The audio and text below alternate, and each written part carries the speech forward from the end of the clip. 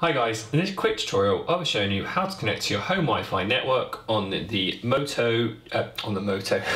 Samsung Galaxy A5 2017 edition.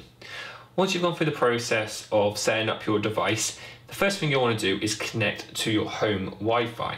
If you're planning on watching films online, downloading apps and browsing the internet, you'll need to make sure you're on your Wi-Fi network. That's because if you're not, you'll find that your data is used, and if you're in a restrictive contract, your data can be used pretty quickly. And if you exceed it, you'll be charged a lot of money.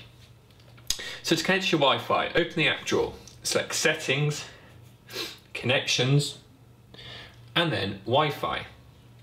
Now mine's already enabled, so I'll disable it so I can show you how to do it. So if we disable our Wi-Fi, you'll be with this screen. To enable it, press on the option at the top right. You'll then need to choose your router from the list to connect to, which once you've found, you'll find this password menu. Now you'll need to enter the password that's on the back of your router or on a slip of paper on the back of the router, somewhere on the back of your router.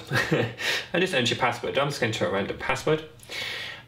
Once you've entered that password, use show password to double check it and then select connect. After a few seconds, your Wi-Fi will be connected and you'll receive a notification down here letting you know. And that is how you connect to your home Wi-Fi network on the Moto G5. Thanks for watching.